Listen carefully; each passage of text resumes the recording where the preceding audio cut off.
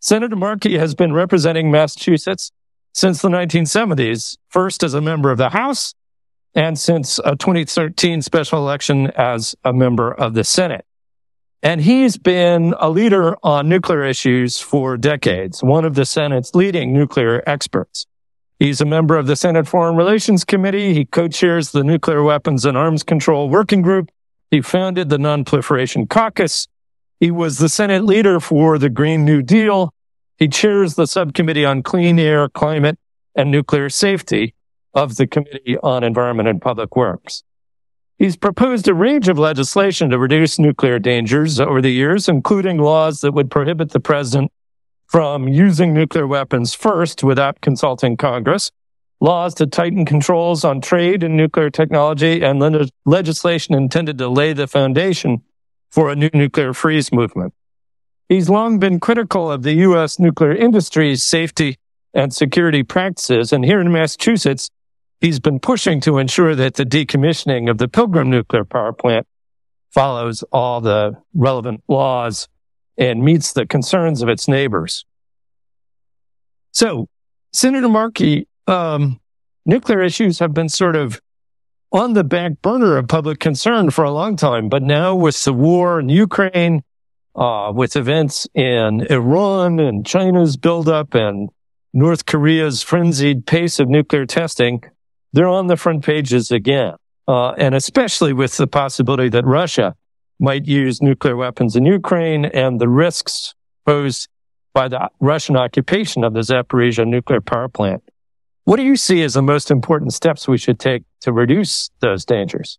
So, thank you. And thank you for inviting me to come over to the Belfer Center. I very much appreciate the honor of being with you and with this incredibly distinguished audience that has gathered here today. Very much appreciate all of your attention to this suite of issues. So Mark Twain may or may not have said it, but the quote is attributed to him that history doesn't repeat itself, but it does tend to rhyme. So this period right now doesn't maybe have the exact same contours, but it does rhyme with the early 80s when Ronald Reagan decided that he was walking away from all nuclear arms control negotiations. And so for the first time since the Eisenhower years, the United States was not at the table with the Soviet Union. And that's why I then introduced in the House and Senator Kennedy introduced into the Senate the nuclear freeze resolution. And we did that in March of 1982. And by June of 1982, we had 1 million people in Central Park around the nuclear freeze resolution. Still the largest single gathering of Americans in one place in our country's history. And it was around nuclear arms control. It was about the fact that the U.S. and USSR was not talking. And that every one of the new nuclear weapon systems that the United States wanted to build were on the blueprints of the arms contractors and the Pentagon were now given the green light. And there was obviously going to be a corresponding response from the Soviet Union. And it justifiably scared people. Because before we started discussing climate change as an existential threat, nuclear weapons were already there as an existential threat. And something that could only be controlled by active attention paid to it. And so the goal was, obviously, to have a movement. In the same way that I introduced the Green New Deal with Alexandria Ocasio-Cortez, we needed a movement on climate change. Nothing was happening. We needed to get people into it, moving people, right? Saying it's urgent, and not allowing it to be a back burner issue. And so, at the end of 1982, I wrote a book called Nuclear Peril, The Politics of Proliferation. So this book came out 40 years ago last month on the politics of proliferation in the United States and the world, with a foreword from Senator Edward Kennedy. And And much of this was about the fact that the United States and Soviet Union were engaged in a race, and we were trying to tell other countries to stop. And we were simultaneously selling nuclear power plants around the world and not having them be under the full scope safeguards, which they needed to be under. And as we know, nuclear power plants have a dual identity. In the right hands, they're generators of electricity that had this unfortunate byproduct, that involves very dangerous radioactive material. In the hands of the wrong people, it's a generator of really dangerous material that has a wonderful byproduct of electricity. And we continued to pretend that we could sell these power plants without having a long-term price that we had to pay. So it's 40 years later, and the architecture that was in place 40 years ago has helped to slow down the pace at which other countries get attention to it. In fact, what I did in 1983 in October was I called over to the Kennedy School and I said, if I could get Vice President Mondale and John Glenn and Gary Hart to all come to the Kennedy School, would you have a debate on nuclear arms control? And I said I would get it televised nationally. So in October of 1983 at the Kennedy School, with me introducing and concluding that debate, we had 1 hour on nuclear arms control with the presidential candidates. By the way, contrast that with 2016 on climate change, when no reporter asked either Hillary Clinton or Donald Trump about climate change in 2016. So the Green New Deal fixed that problem. Okay? Or about nuclear weapons. Or about nuclear weapons, exactly. So here we are now in 2023, and Putin has been threatening the use of nuclear weapons in Ukraine. Nuclear power plants have been used as part of tactical maneuvering by the Russians in that country. We see a rise in the attention being paid and the desire for nuclear weapons, obviously in Iran, in Saudi Arabia, in North Korea, and China says that it's going into a full-bore nuclear weapons production. So it's time for the United States to reclaim the mantle of leadership, of diplomacy, and to make it a front-burner issue. Climate change is an existential issue, so isn't nuclear weapons control. And we have to make sure that we make it an issue, and that's why I am so glad that you have invited me here today to have the conversation. Thank you. All right. Well, we have a situation now where the nuclear dangers are higher than they've been in a long time with the war in Ukraine, and yet the conversation that you need to do anything about the nuclear dangers is more difficult because of the war in Ukraine. Almost all U.S.-Russian communications are cut off at this point, including arms control talks. And we have the last remaining strategic arms control agreement expiring in February of 2026. So what do you see as the next steps and the importance of maintaining some kind of arms control structure? Well, the New START agreement in 2010 puts a cap at 1,550, nuclear warheads apiece that can be deployable in either country. And you're right. We should already begin the negotiations with Russia in terms of a 2026 agreement to further lower those thresholds. That's important. The good news is that we have had these negotiations that have gone on since the nuclear freeze movement drove Reagan back to the negotiating table with Gorbachev in Reykjavik in 1985. Thank goodness. The architecture is there. So there are ongoing conversations between our National Security Advisor and Secretary of State and their counterparts in Russia, because we have an architecture that allows for those kinds of discussions to continue. And even as recently, however, as yesterday, Medvedev basically once again threatened the use of nuclear weapons, which was kind of clarified today by the Russians. But even in clarifying it, they said that we just are going to maintain our existing policy, which is that they can use nuclear weapons. So it's very important for the United States to continue to put diplomacy front and center, to be ensuring that we're negotiating on an ongoing, personal basis with their leaders, but to do the same thing with China, because we don't have the same kind of architecture with China. There is no pre-existing negotiation architecture. So we need to create one.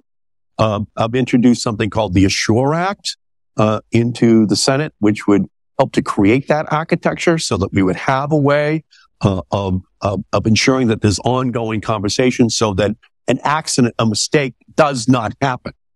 And that's the greatest risk, that because of a lack of communication, in the fog of war, we see an unnecessary escalation in the use of nuclear weapons. So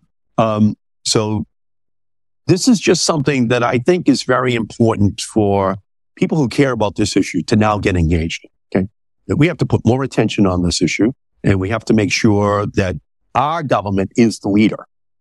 We can't be sitting on the sidelines, allowing for events to take control of the world without our direct, ongoing, and vigorous intervention. Well, you've raised the issue of China, and China, as many in the audience know, is now building hundreds of new nuclear missile silos, and there's growing tensions between the United States and China over Taiwan, over the South China Sea. I know that you visited Taiwan personally recently. Tell me about what you think we need to do to reduce the danger of some kind of conflict with China and manage this growing competition. Well, first, I think we need to say that we're not in a new Cold War. You don't need that kind of rhetoric.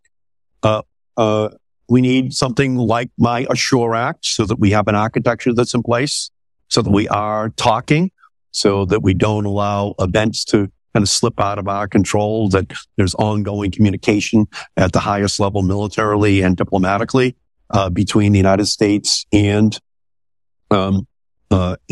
China. We have to assure China that we want to maintain the one China policy. We want to maintain the policy of strategic ambiguity, that we want to provide Taiwan with the defensive capability which they need, but looking at it from a larger perspective at our relationship with China, we want to work with them on climate change. We want to work with them on resolving economic issues. We want to work with them on semiconductor issues, all the way down the line.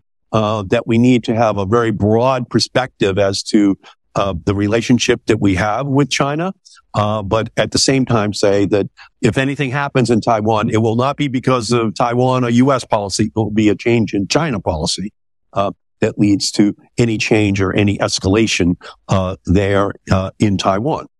So a balance of competition and cooperation designed to address common concerns and maintain the status quo in areas where we disagree. Yeah, I think it's imperative that we work very hard to engage China. I was in Egypt in the first week of November at the climate summit, and I know John Kerry was working very hard to elicit positive responses from the Chinese government. I think we have to build on his efforts and just continue to work with them. Obviously, we cannot solve the climate crisis if China is not involved. And, the Chinese have a point that, 25% of the CO2 up in the atmosphere is red, white, and blue, because we were the historical leader in industrializing. So they've got a point on that.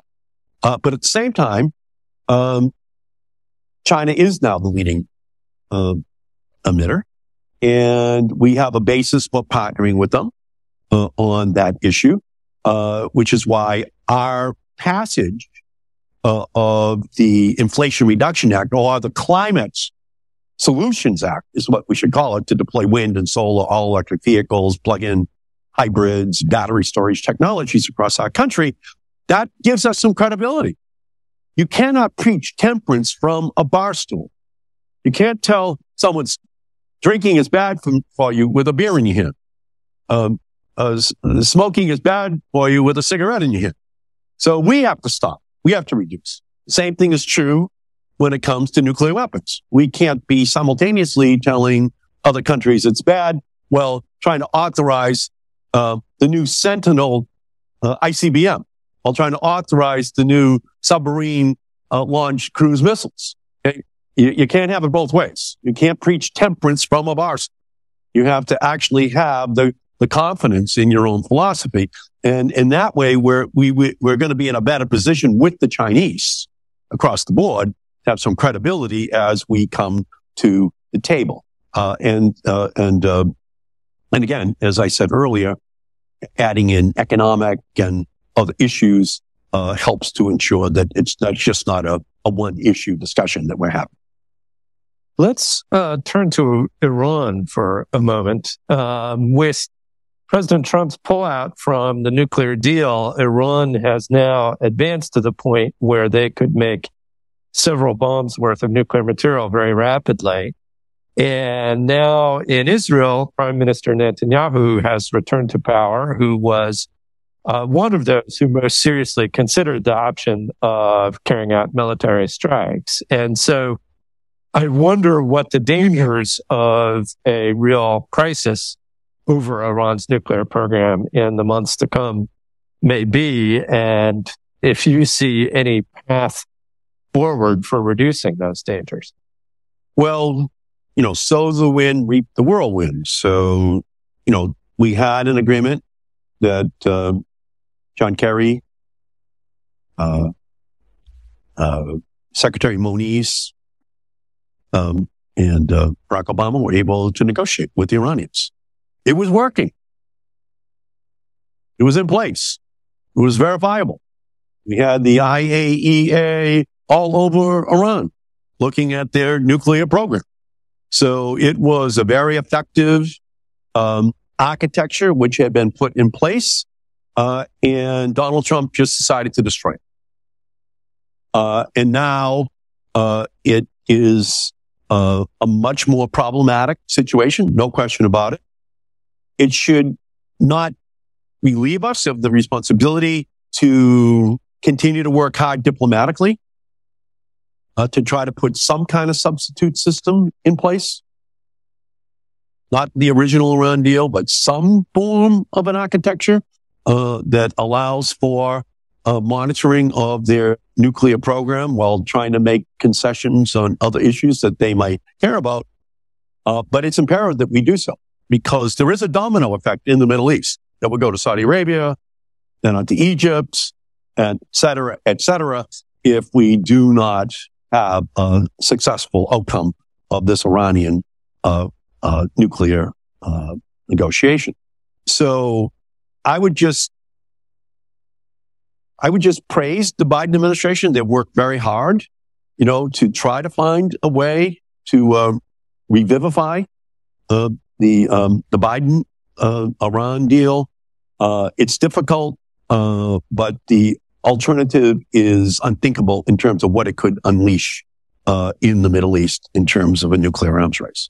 It is a very difficult circumstance that now with the protests in Iran and, any deal with Iran potentially unleashing tens of billions of dollars, it's a very tricky situation. I am nervous that the Biden administration seems to have decided, particularly given Iran's reluctance to return to the deal as it was, to just put things on the back burner for the time being, when Iran is right at the edge of this nuclear potential capability. I don't think we can put it on the back burner because Saudi Arabia has put it on the front burner. they've made it very clear that they're going to pursue a nuclear weapons program. Well, and indeed, the Minister of Energy in Saudi Arabia just recently said, confirmed that they planned to enrich uranium themselves. Exactly. And does Saudi Arabia need a civilian nuclear power plant capacity to develop an electrical generating capacity? The number one oil and gas, country in the world. And when I watched, Lawrence of Arabia, it was very warm when Lawrence was walking around during the day, and very windy at night, very cold at night. So obviously they have a lot of resources, wind and solar, in Saudi Arabia if they want to find a very inexpensive way to generate electricity. That's not their goal. This just goes back to nuclear peril, the politics of proliferation. They want a nuclear power plant because of the side benefits that come from it, not the principal benefits of electricity, right? It's, wonderful. We get access to all this dual purpose nuclear technology that we can then put into a nuclear weapons program. And that becomes really our challenge. Because we have to be the leader. Because we're either going to live together or we're going to die together. We're going to know each other or we're going to exterminate each other. And when those missiles, those nuclear bombs start to be deployed against other countries, the least that we should be able to say is that we tried. We really tried to avoid that nuclear conflict. And we're at a real tipping point now in the Middle East. And the United States has to ensure that we're doing everything we can to stop it. On the Saudi side, nothing should happen in that country that does not have a full scope safeguards program on it. 1, 2, 3 agreement. And if they do begin to pursue nuclear weapons or delivery capability, my view is that we should just cut off all arms sales to Saudi Arabia. Just absolutely be very clear with regard to the price they're going to pay. The United States has to be the leader. So in both of those situations, I think it's absolutely imperative that we be active, aggressive, to ensure that we kind of keep this 40 years of good work, in place and continuing on into the future. It's getting more complicated, more difficult, but we have an unavoidable responsibility to be the global leader. More than 40 years, indeed. A couple of years ago, we celebrated the 50th anniversary of the entry into force of the Nuclear Non-Proliferation Treaty in 1970. You may not know this, but my father was one of the U.S. negotiators. So tell us about that. NPT. Yeah. So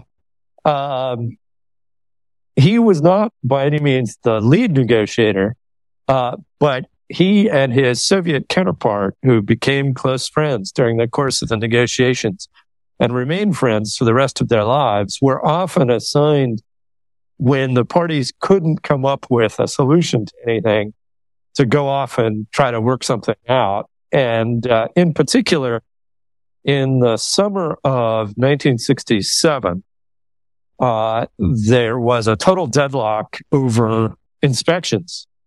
And the U.S. side was instructed not to change its position at all. And the Soviet side was instructed not to change its position at all. And so they were getting nowhere. And that rapidly became obvious to each side that the other was instructed not to change their position. So my father and his counterpart, Roland Timurbayev, another Soviet and another American, went for a hike in the mountains and cut a deal during the course of the hike, with which they committed to paper on the cable car on the way back down. And they agreed that the Americans would report it as a Soviet suggestion and the Soviets would report it as an American suggestion. And that way nobody had violated their instructions. And that's how the safeguards article of the NPT, after some more tweaking, came to be. Well, that's all in here, but not wrong your father, and not in the atmosphere of ambiguity. We got a treaty that still survives. In the same way, actually, in '62, Kennedy and Khrushchev, they worked inside an atmosphere of ambiguity as well, in order to get that agreement. And I will tell you my little story. I was a sophomore at Malden Catholic in March of 1962. I was a sophomore at Malden Catholic. And I have no scientific ability at all, but I'm an overachiever. So there was a science fair. And my father worked at the Hood Milk Company. He drove a truck for the Hood Milk Company. And he heard me talking at the kitchen table that I wanted to have a science project. He said, I'll take you over to the Hood Milk Company. We have a laboratory on the roof of the Hood Milk Company in Charlestown with about 20 scientists in there. So I walk in and they explained to me that in addition to homogenization and pasteurization, they're going to add a new process for strontium-90 removal because the U.S. and USSR have all of these nuclear clouds that they travel hundreds and thousands of miles. And when it rains, the strontium-90 goes into the grass. The cows eat the grass. They produce the milk, and it's going into the children of the United States and the world. So they had to add a third process for strontium removal. So they gave me the design. I took it home. I have to admit, my father pretty much built it for me in the basement. And I won an award. I won an award at Malden Catholic. My picture is in the newspaper in March of 1962. Although my father said, Eddie, you had the whole thing backwards when you were explaining it. You shouldn't be a scientist. You should be a politician. Okay. If you could win an award, explain it, because the power of it. And anyway, 1 year later, Khrushchev and Kennedy signed the atmospheric nuclear test ban. I'm not saying my science project was the key, but I was at least a year ahead, okay, in terms of the need for the program. And here's the interesting thing about that. The Nobel Peace Prize did not go to Kennedy or Khrushchev. It went to Linus Pauling, who had begun the public health movement around it, right? The Green New Deal, right? The nuclear freeze. He's the one that won the award, creating this public movement, to protect the children of the planet. So, and that was his second Nobel. He won one for chemistry and one for peace. Okay. He's still the only person to have two unshared Nobel Prizes. I think he may be. Well, I'll tell you this. I know that Madame Curie won 2 Nobel Prizes, and the all-male French Academy of Sciences still would not admit her. Okay, that's how bad the male-dominated sciences were in the early part of the 20th century. So I think she fits in there with Linus Pauling. Yeah. So we still haven't gotten to North Korea. Okay, let's go. Which has been doing really an amazing pace of missile testing.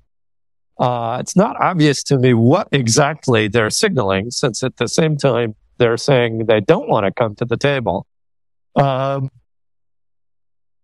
We have the South Korean president in response saying, gee, maybe we ought to put U.S. nuclear weapons back in South Korea or build some of our own. Tell me a little bit about your thoughts on what we should do about the dangers on the Korean Peninsula. Well, I think first, we don't want the South Koreans to be building their own nuclear weapons any more than we want the Japanese to be building their own nuclear weapons. We have to give them assurances that they are going to continue to be protected as part of that historical agreement that we've had with both of those countries.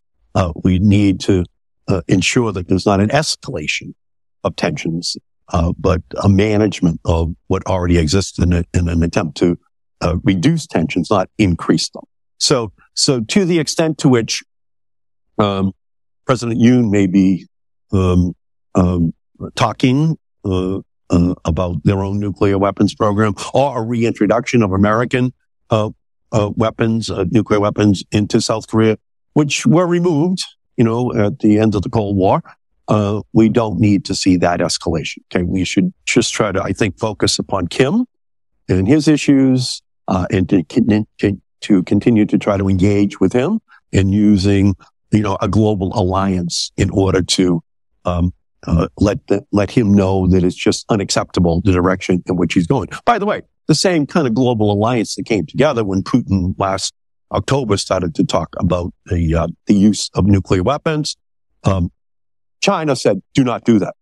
India said, do not do that to Putin, as well as the whole rest of the planet. Well, that's what we should be organizing. That kind of a chorus saying to North Korea, as we had the world in a chorus say to Putin, don't even think that you can move in that direction without becoming a pariah internationally for at least for a generation, if you undertake those kind of activities. So I think that's really our responsibility is to try to organize, a unified global response to everything that North Korea is doing, and not escalate, but try to de-escalate. So in a moment, I'm going to open it up to the room for questions. And I don't honestly remember whether there's an option for those watching the webinar to ask questions or not. I'm getting the nod that there is. So those online should think of your questions as well. But let me ask one more thought, and that is has to do with presidential sole authority over the use of nuclear weapons. And in our system, it's it's a little bit strange. No one is allowed. Everything is two-person rule throughout the system. You have to have at least two people involved in everything you do with a nuclear weapon. I have nuclear weapon design clearances, but I'm not allowed to be alone with a nuclear weapon, except the most important thing, which is launching them. The president is allowed to do by himself. But you've got, in the past, sponsored legislation with Representative Liu on that subject. Tell us your thoughts about what we should be doing there. Well, on January 6th of 2021, we learned once again what happens when a president is out of control and believes that he can act unilaterally on his own behalf, for his own predilections. It's dangerous. There were no checks and balances. That's obvious at that time. So nuclear weapons really poses the greatest threat. Congressman Liu from California and I introduced legislation 6-7 years ago on this subject, and it's still pending to absolutely prohibit any president from unilaterally using a nuclear weapon against a country that has not used a nuclear weapon against us. To be the first to use a nuclear weapon in that kind of a situation. And to pursue that discussion, I actually said to Senator Corker, who was the chairman of the Senate Foreign Relations Committee at that time, 2017, we should have a hearing on the authorization for the use of nuclear weapons. There had not been a hearing in 30 years in the United States Senate on that issue. And we had this expert panel, especially of kind of old timers who came back to just explain what the system was. And I want to tell you, the members of the Senate Foreign Relations Committee just sat there in silence and heard how much power the president has. For all intents and purposes, he's on the phone with the head of the Strategic Air Command and the Secretary of State and Secretary of Defense. They can listen in if they want, but they don't have any say. It's just the president making a decision to launch, even if there has not been a nuclear attack against our country. So from my perspective, that should be a power reserved to the Congress, that we should have to vote on the use of nuclear weapons when we have not been attacked with nuclear weapons. We should have the authority. We should have the debate on the House and Senate floor. The president should have to come to us to get the authorization to use those weapons. And I just think it's a very important discussion for us to have. Now, in President Biden's nuclear posture review of 2022, they did not adopt that position, which I think is a mistake. It was something that candidate Biden said that he was moving towards. But when the nuclear posture review was completed last fall, it did not include that ban on a president being able to use it without getting authorization from the Congress. So I'm going to continue to, move that ball, to continue to have that discussion. We're not assured that we're always going to have Joe Biden as president. We could very easily have Donald Trump again. There was a poll out yesterday saying that he was up by 18 points over DeSantis nationally. Again, you don't want to ride the roller coaster day in and day out. Nobody really knows about 2 years from now. But you got to protect yourself against a Trump or Trump-like figure getting his finger on the button without some constraints, especially if we have not been attacked with nuclear weapons. So I'm going to continue to pursue that. I think it's a very, very important discussion for our country to have. Well, and that whole issue of the reliance that the world has on the judgment of the leaders of states that have nuclear weapons and the sort of decision-making process and environment is one we're looking at closely. My group here at the Kennedy School has gotten a grant to launch a global research network on the theme of rethinking nuclear deterrence. And we have several working groups on different aspects of that. And certainly the whole issue of sort of the psychology and decision science behind nuclear decisions is going to be one key element of what we're looking at. So let me open it up to questions. I saw John's hand first, so let me turn it to John Holdren. For those of you in the room who don't know, John Holdren is a faculty member here at the Kennedy School and was President Obama's science advisor for the full 8 years of President Obama's term. Thank you, Matt. And Senator Markey, thank you for your 40-plus years of leadership, both on nuclear weapon issues and on nuclear power issues. And I want to ask you about the second of those in the context of Ukraine. One of the things that has been underscored by that disastrous invasion of Ukraine by Putin and company is the dangers that nuclear power plants pose in a wartime environment. You and I and Matt and a lot of others have known about that for a long time, but there couldn't be a more potent illustration than what has already happened at Zaporizhia, what could happen further in the domain of attacks, even conventional attacks on nuclear power plants. Do you have any thoughts about what the world needs to do, what we need to do, what could possibly be done to reduce the dangers of nuclear power plants in war zones? On non-war zones, after 9/11, it was very clear that the nuclear power plants in the United States did not have sufficient security around them, and that they were right at the top of the terrorist target list within our own country.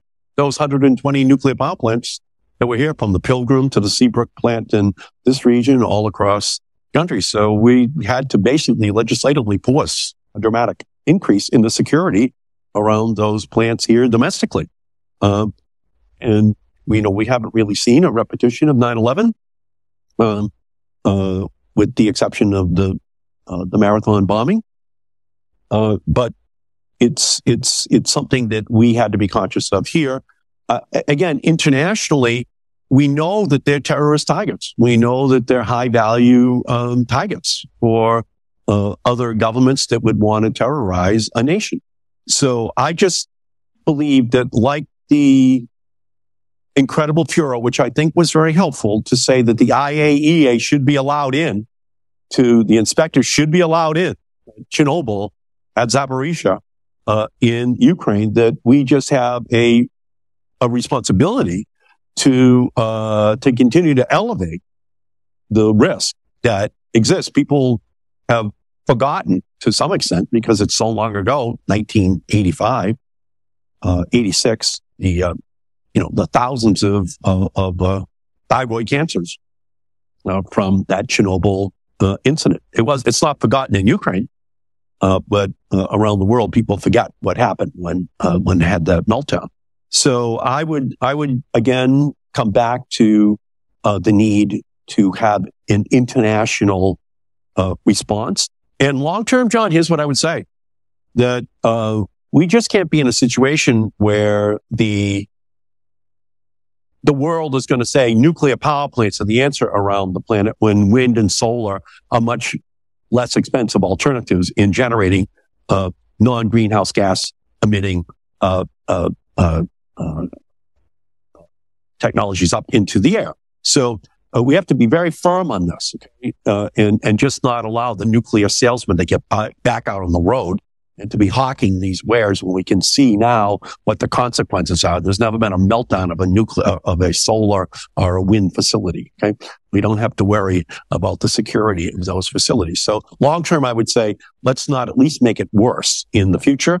I would love to hear your suggestions, Sean. You've probably done a lot more thinking about, what these safeguards should be. I don't want to take over the very scarce time here. No, please. But I would just say the long term is always an interesting challenge, but we are living in a world that has almost 500 nuclear reactors already in it, right. Nuclear power plants already in it. And my own view is that we have to take some pretty drastic steps internationally to deal with the situation of the vulnerability of nuclear reactors, sure, to terrorists, but also when a region containing nuclear reactors is overtaken by a vicious war, what alternatives can we possibly mobilize to make it as much of a pariah generating action to attack a nuclear power plant as to use a nuclear weapon? The fact that very few people are aware of is there's much more radioactivity in a commercial nuclear power reactor than would be released even by a very large nuclear bomb. And so the radioactive danger from attacks on nuclear power plants is very, very large. And we're simply, as a society, not taking it seriously at this. I should mention that under the leadership of my colleague, Mariana Bujarin, we do have a working group that's been meeting reasonably regularly, mostly online, to discuss the dangers at Zaporizhzhia and the other Ukrainian nuclear power plants and what it then implies for the rest of the world. I would argue it's not just war. It's also, you can imagine, state collapse, massive social unrest. Imagine if Syria had been operating a 1 gigawatt light water reactor when the civil war broke out, as just one example. And you then have to look at, what are the war-torn regions of the world? And then you think, well, wait a minute, a nuclear power plant, if you think in terms of planning, construction, operation, decommissioning, is really a century proposition. What part of the world can I guarantee isn't going to be war-torn? I mean, if you look just at the countries that have nuclear weapons today, 8 of the 9 in the last century have had either a war or a revolution on their territory, all of them but the United States. It's a sobering thought. So I agree with John. I think there's a lot that can and should be done internationally. I think there's new guidance that we should think about issuing from the IAEA, new kinds of assistance that we could provide to reactors that would help them be better protected, at least against accidental harm when these kinds of things happen. It's hard to protect them against, direct intentional military harm. Just as an example, the research reactor in Australia has a big metal cage over the top of it, makes it much more difficult for a drone, for a stray shell, for a rocket-propelled grenade to do any damage, and is cheap, simple. So that's just one of many, many plausible things that could be done. I also think we need ultimately an international agreement that says not okay to attack civilian safeguarded nuclear power reactors. I think that's so important. But again, just to look ahead, the 50 years, we had already reached an agreement with the Shah of Iran in the mid-70s to sell them 6 nuclear power plants. You can only imagine the situation we would have been in if those 6 nuclear power plants had been there after 1979 with the fall of the Shah. Right? So where would we have been 40 years ago? Right? So people like assume that the Saudi government will be there forever, or the Iranian government will be there forever. And there is no guarantee whatsoever. And so that's why, at least from an energy source perspective, that's why we should be insisting on wind and solar. We should be insisting that the World Bank, that the IMF, that all of these international institutions are prioritizing non-greenhouse gas, but also non-proliferation technologies that are being sold and deployed around the world, because the short-term solution using nuclear fission technologies also leaves the seeds for longer-term proliferation risks. I will admit I am a bit more positive about nuclear energy than you are. I would argue that the biggest proliferation risks come from the fuel cycle of nuclear energy, the enrichment and reprocessing, both of which the Shah also wanted to pursue. I am of the view that while there are many challenges and risks with nuclear power that have limited its ability to grow enough to be a really major part of the answer to climate change. Climate change is such a hard problem. I would like to work on dealing with those risks enough that we could maybe make it into an expandable option. I love being at Harvard because, we can commingle the issues. You know what I mean? And it all makes sense. Harvard, okay? Especially at the Kennedy School. My wife has a degree from the Kennedy School. She's much smarter than me. So, so from just going back over to this nuclear issue, there's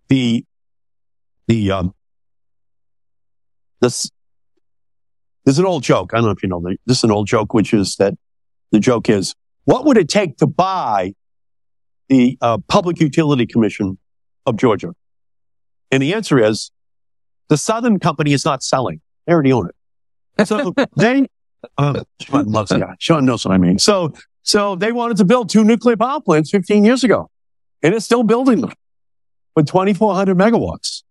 And they're now up to $30 billion to build 2 nuclear power plants in Georgia because the Southern Company owns the DPU of Georgia. Now, it's very sunny down in Georgia. You can only imagine how much solar you could deploy in Georgia for $30 billion while you're waiting for these 2 nuclear power plants to be concluded. Okay. So I'm not saying that there isn't going to be some role for nuclear in the future, but we would have to completely dispose of every rule that Adam Smith has taught us about a Darwinian paranoia-inducing marketplace in order to accomplish it. In fact, Adam Smith is spinning so rapidly in his grave looking at that project that he would be able to get a subsidy for a generation of energy, okay? So I just think that realistically, from a market perspective, in the United States, it's over. Maybe nuclear fusion can have a life in 15 to 20 years, but that's the beginning of that life. It's only 15 or 20 years from now that they would even have a pilot project. But in terms of the nuclear fission era, in new plants, it's over in the United States. And globally, we should help the rest of the world to move in a direction that has more economical, safe, and non-greenhouse gas emitting renewable resources that they invest in as well. That would be my 2 cents worth of making the world safer. One place we can agree is there ain't going to be any more nuclear power plants that look like the ones at Vogtle. No, it's the Vogtle plant. It's named after the guy who was the chairman of the Southern Company. So aptly named. Okay, all right. We have, I want to turn to the people online for a question or two. This question will shift a little our focus. What are your opinions on the reduction or elimination of the ground-based leg of the nuclear triad? Is it smart? Would it help? And is it politically possible at some point in the future? It's a good question. Ground-based, obviously they're very vulnerable. You can see them.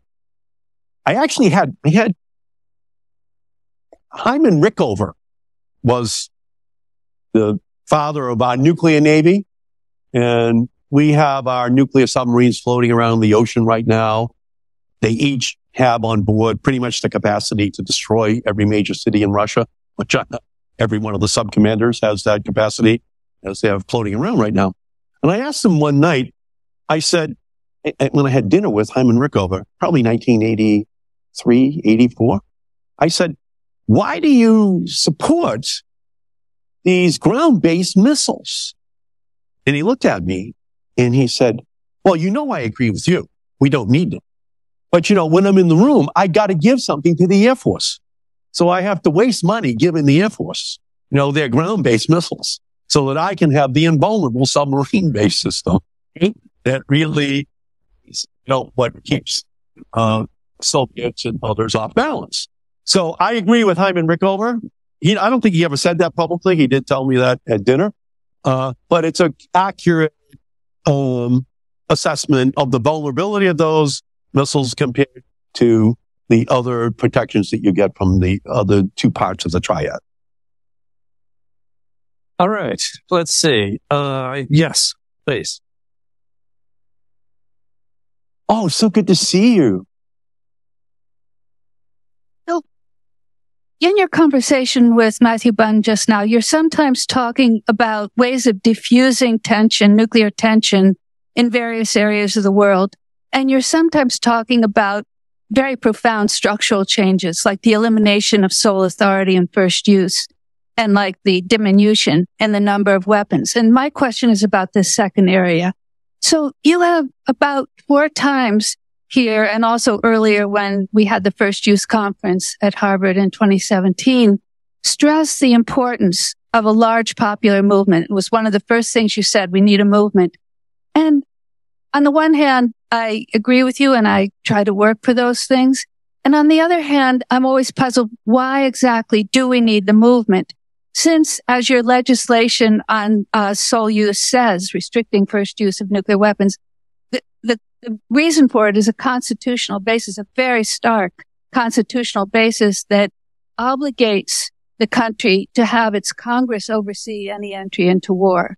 And in cases where we've had to make a big structural change, let's say in desegregating the schools, there was a lot of popular movement, but constitutional scholars usually think that the law courts took the lead, not the popular vote. So why don't you feel optimistic that this could be achieved, even if the country isn't yet ready to turn out millions of people in Central Park at this moment? Yeah.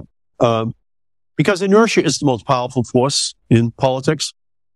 And if no attention is brought to an issue, expecting the Congress to respond rationally is a fool's errand. Okay, so you have a responsibility politically to go through all 3 phases of having any issue dealt with. The first phase is political education.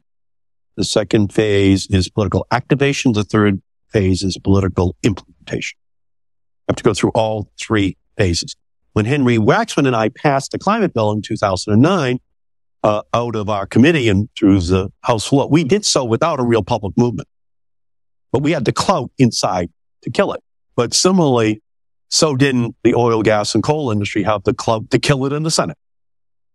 Okay? And we never had that public movement. That's why Alexandria Ocasio-Cortez and I introduced the Green New Deal in February of 2019 to solve that problem. We're going to have a public movement. We're going to have an education of the American public on this issue.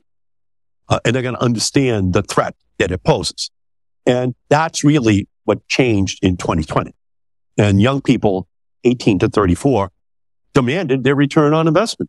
And they got it in 2022 in the bill. And now we have to make sure it gets implemented. But it was political accountability that ultimately changed the way in which the system responded. So to the extent to which the same thing had happened with the nuclear freeze movement, it had created political accountability. It had explained to the American public the danger of having this arms race and having it be uncontrolled. That's what changed the dynamic. So, and by the way, we'll go back to Linus Pauling. He did the same thing, turning into a public health crisis for the planet. So I know that we should be able to respond rationally. I know that the senators who sat in that hearing on no first use and heard how scary it is should have immediately said on a bipartisan basis, let's strip Donald Trump of his authority. But a Republican House and Senate was never going to do that. You know, what they believe privately, but what they're willing to do operationally in public, two different things. And so from my perspective, it's always important to just distinguish between the cognitive and the operational. And in order to make something operational, you need a movement. Okay. People can agree with you on climate. They can agree with you on nonproliferation, but they get afraid of the status quo. They get afraid of all of those powers that they will punish them without an obvious reward politically. And as much as I would like people, you know, to just do it for the right reason, I live in a business that actually has to say, if you vote that way, you're going to lose your seat. If you vote that way, we're going to punish you at the polls. You vote that way, there's going to be a movement in your hometown, your district, your state that's going to take you out. So we did that with climate. We actually did it with the nuclear arms buildup of the 80s, and we have to do it again.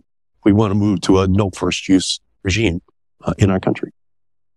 Let's take another one from online.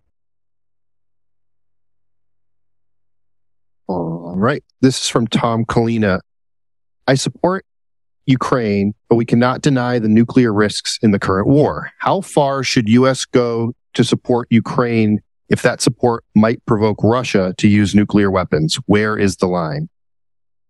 The line is that we have to tell Ukraine, which we have. I mean, we have to tell Russia, which we have over and over again, that there will be catastrophic consequences for them if they use nuclear weapons. We have to ensure that we're continuing to build an international coalition that lets them know that that they will pay a generational price if they do it. And we also have to make clear to them that we're not going to allow them to destroy the democracy of Ukraine. And we just have to hold both of those things simultaneously. And we can't back down on either one of those principles. So from my perspective, I support you. And what Russia is doing is absolutely historically reprehensible. But we have to let them know that there's a very high price they're going to pay from the global community if they use nuclear weapons under any circumstances in that war. They're going to have to figure out how to conduct themselves using conventional weapons. And ultimately, I do believe they're going to lose in that battle. But if they cross the line, they will definitely they'll have a scarlet letter that will follow them forever, and it will affect them economically, diplomatically, for at least a generation. Well, I'm afraid that while we have certainly not reached the end of the topic or of our interest, we have reached the end of our time that's been allotted today. The senator has a busy schedule. And so I want to thank Senator Markey for coming to talk to us and for a lively discussion. And I want to apologize to those of you who did not get a chance to ask your question. So thank you again. Thank you. Senator And thank Markey. you for the honor of being with you, Professor, and all of you today, especially the great John Holden, science advisor to President Obama for 8 years. Thank you for coming today. Thank you all so much.